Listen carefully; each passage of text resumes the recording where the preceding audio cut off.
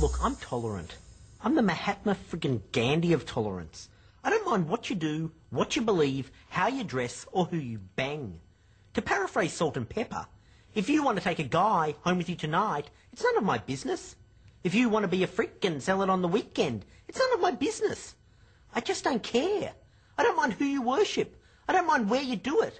I don't care if you think Christ is the Messiah. I don't care if you think Christ is the Antichrist. I don't care if you think you're the Messiah. I don't mind if you put on an orange robe, shave your head, and join a friggin' suicide cult. Care factor, 0. It doesn't worry me. Do whatever you want to do. Just don't knock on my door before midday on Saturday. Don't do it. I'm looking at you, Mormons. Now listen up, Mormons. A lot of people would say you're freaks, that you wear special underpants and worship some guy with magic glasses, that you're not proper Christians, that in fact you're a cult and your theology compares unfavourably to the Raelians, the Branch Davidians and Harry Potter and the Philosopher's Stone. But not me. I think you're fine. You definitely don't make less sense than the Catholics, Muslims and Buddhists. However, the Catholics don't come round bashing on my door on Saturday morning. The Muslims and the Buddhists don't come round bashing on my door on Saturday morning. Even the Salvation Army, who rock up with their trumpets, bassoons, tubas and tambourine ensemble, making more noise than Iron Maiden, have the common decency to wait until after lunch. But that's not for you Mormons, is it? You're up bright and perky on Saturday morning after going to bed at 7:30 the night before after watching some Benji movie.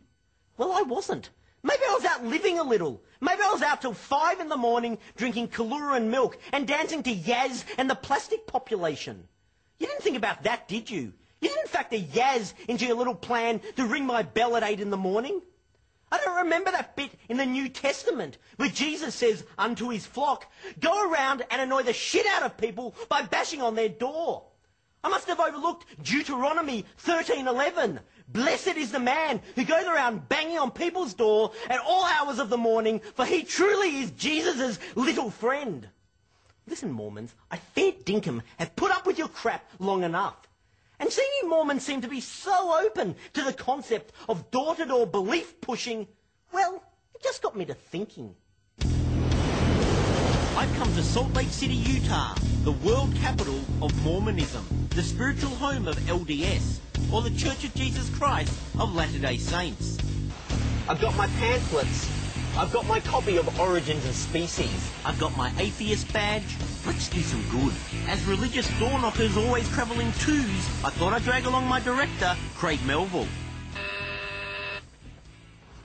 Hello, could I take a moment of your time? I'm John and this is Craig, and we'd like to take a moment of your time to talk to you about atheism. Would you be interested in that? Actually, no, probably not. To talk to you about atheism and the way it can change your life? No, thanks though.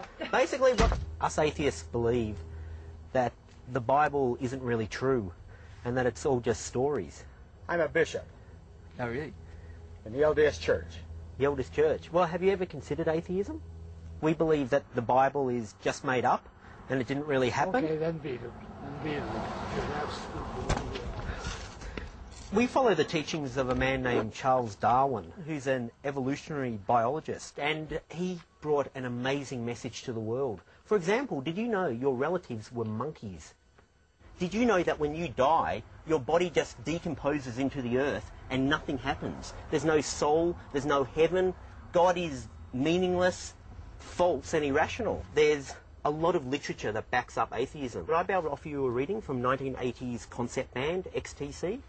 Dear God, you're always letting us humans down. The wars you bring, the babes you drown, and it's the same the whole world round. Dear God, I don't believe in you.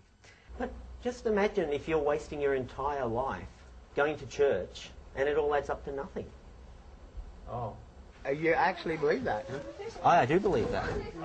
This cognitive dissonance causes anxiety within you. If there is a But God, the thing is, atheism can cure you of this anxiety God's not supposed to by providing scientific allow explanations.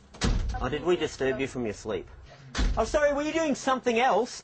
Sorry, were you enjoying your own private time and it was really intrusive for someone to come bashing on your door and push their beliefs on you? Did you understand what I said? This is inappropriate. Take us off your list.